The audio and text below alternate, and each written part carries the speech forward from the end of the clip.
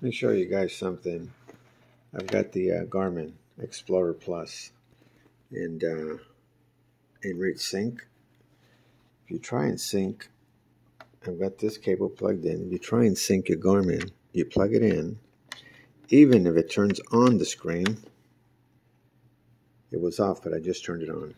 And you do not hear the tone connection going over to, let me double click, Inreach sync, and this, you get that message, connect the USB cable, and you know it's connected. 99% of the time, it's going to be this cable. Well, let me put this one in. Give me a second.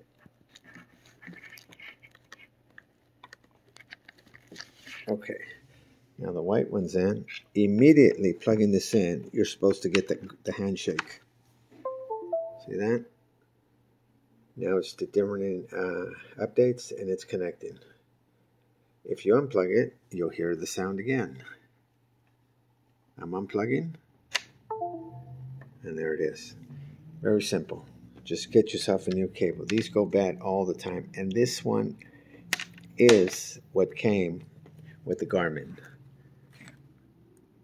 I'm sure they're just mass-produced ones, so easy fix.